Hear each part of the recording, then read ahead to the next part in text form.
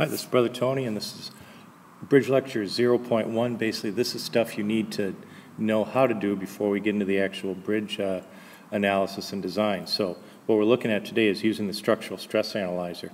What I want you to do is I want you to take good notes in your engineering notebook.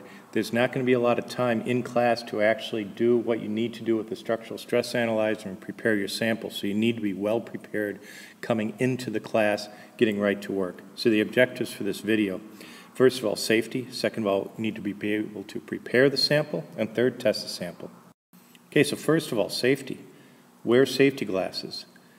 You're going to be using aluminum, and these aluminum shavings will be very hot and very sharp. So make sure you have safety glasses on. Don't brush off the metal shavings. Use a vacuum with the attachment or with the clamp that I'll show later. You basically take the clamp with your tube of aluminum in there, you go over a garbage can and then just shake it off into the garbage can. Once you've made your cuts and you've drilled the holes, you want to smooth off the cuts and holes. You can use a grinder, but I've found that using a file is easier and quicker. And then finally, the aluminum transfers heat quickly, so when you have to cut your sample, don't be surprised if as you're cutting it, you'll see some of the heat transfer to where your fingers are. It's not enough to burn you, or I don't think it'll be enough to burn you in the time that you cut it, but just be aware and don't be surprised. So what you're going to do with the bridge design and analysis is eventually you're going to analyze metal that you're going to be using to design, and build your bridge for. Even though you don't know how or what it's for right now, just go with it because you'll need to know how to use the structural stress analyzer. So first of all, you have to prepare the sample. And we're going to be using aluminum tubing, which is fairly thin, but at the same time, the tensile strength on that is incredibly strong. Here's what you're going to do. First of all, use the metal drill bits. Okay, what are the metal drill bits? They're the ones that have little claws or little edges at the end. So don't try and grab them, because if they are spinning, they will cut your fingers to bits. They're also in the blue box. So first of all, cut a piece of aluminum tube between 4.5 inches and 5 inches. And what you'll see here, that is my cut piece of aluminum tube. What you want to remember is the heat does transfer fairly quickly. With the file, you see that file there? Make a mark at your file at 1/2 inch at both ends. You can barely see the one here and here, but the one in the middle is fairly clear. That's all you need to do. And then at one end of the tube, right here, make a mark with a Sharpie in line with the other marks that you put with the file. Make 3 more holes so the holes are 90 degrees from each other. What that's going to do is it's going to allow you to make the drill holes exactly opposite of each other. Okay? Okay, once you've made your marks, you're going to drill a set of 3/16 inch holes at one end using the file mark. Drill through both sides of the tube. Now look right here. Here is the clamp. It's a blue clamp. It's a flat blue clamp. Okay, make sure you see where the file mark is, and you see right there, there's the space to allow your drill bit to go all the way through and not hit right here with that metal with the clamp. You don't want to do that. Okay. Number 2, here, sometimes you'll get a piece of metal filing right there on the actual drill bit, and it won't allow you to drill anymore. What you do is you have to stop the drill bit and take that off. Also, when you are adjusting your metal tube, stop the drill bit. Stop the drill bit, adjust your metal tube, and then go drill again. So, step 6, drill a set of 3/16 inch holes at the other end using the file mark. Then rotate the tube 90 degrees and drill another set of holes 1/8 inch closer to the end. Okay, so one end we're going to be using as support to keep it stable. The other end is going to be attached a different way so we can stretch it out. That's why you have one set of drill holes at one end, 2 sets of drill holes at the other end. You need to make sure you do this correctly, or you're going to have to do it again. Number 7, change the bit to 1/4 inch and drill a set of holes in the middle mark. Rotate the tube 90 degrees and drill another set of holes. So you're asking yourself, why the heck are we drilling holes in the middle? Isn't that going to make the tube weaker? Yes, it is. And aluminum and metal in general, aluminum and steel, have the same tensile strength, and it's very large. what we need to do is actually take some of that metal away so we can have a tensile strength that's less than 1,000 pounds, which is what our structural stress analyzer goes up to. So you'll see right here, one end, just one set of holes, the other end, two sets of holes. The middle, one set of holes here, but there should be two sets of holes. I did not take the correct picture. Finally, dispose of the metal filings and smooth the ends and holes.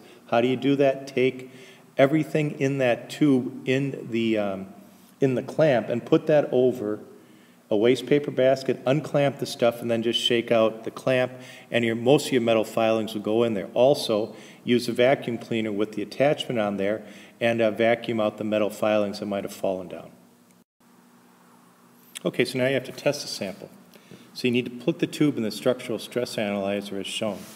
So right here, there's a piston, and there's another attachment here that screws into the piston. Then on top, what we have here is a bolt with a nut, and then the head of that bolt I actually rounded off, which will allow you to put the tube over that bolt. You may actually have to use the rubber mallet, and make sure, don't use a metal one, you could bend the tubing. This aluminum is, I think, 8/100ths of an inch thick, so it will bend easily. High tensile strength, but it will bend easily. So use the rubber mallet, and what you'll see is the side of the tube that needs to go into the bottom is the one with just one set of holes. And make sure that this head you can see in the hole. Then what you'll do is you will clamp with the vice grips. You can actually crimp off that end, and so as the structural stress analyzer's piston pulls down, the crimp doesn't allow the tube to go past the top of the bolt. Okay. Now you see this black piece?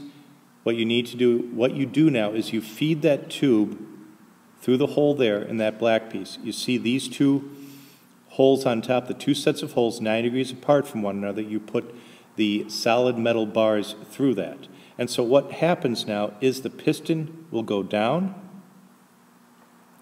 These bars will make it stop, and it will stretch this out. And guess where it's going to break? It's going to break right where the two holes would be in the center. Okay, to use the structural stress analyzer, you have to turn it on. The on and off switch is in the back left-hand side of the analyzer. Set the SSA to incremental mode with 20-pound increments. Okay, here's how you do that. You see the mode button on the left side? You click the mode on select. So you toggle it to the left to go through the different modes. It will say continuous and incremental. When you see incremental, push set, and then it will probably say 10 pounds. You have to do the selection to get to 20, and then do set again. Okay. Now, once you are ready, make sure that the front cover is closed. If it's not, you'll see safety cover not in place, or if you open it, you'll see safety cover not in place, and nothing will happen until you put that safety cover back. So number 4, press the start button each time to increase the weight by 20 pounds. A word to the wise.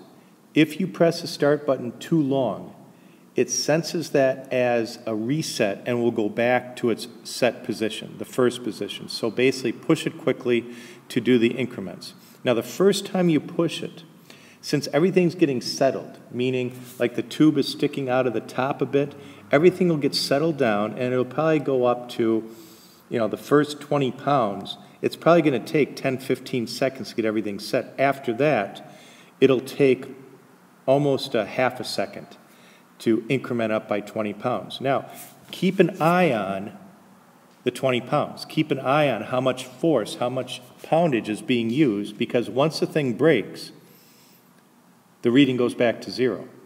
So make sure that you keep an eye on how much force is being used, how much weight, I should say.